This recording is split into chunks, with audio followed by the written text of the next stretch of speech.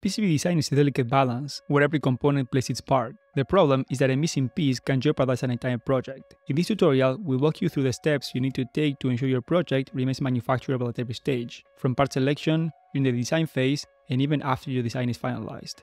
Let's get started.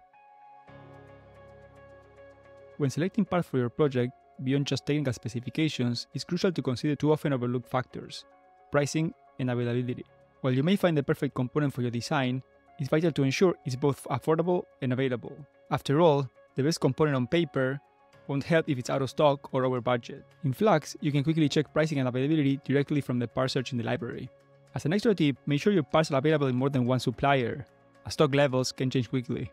As the design progresses, it's important to stay informed about each component status and don't be caught off guard. In Flux, you can quickly change information about the part at the project level or even at individual parts.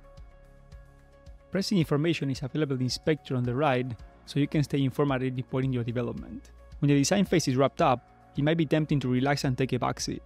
But the component market is dynamic and can change at any time. Staying proactive post-design is crucial.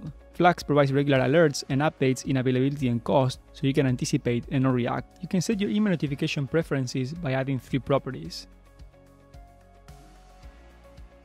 Those properties are price change threshold, lead time change threshold, and price notification frequency.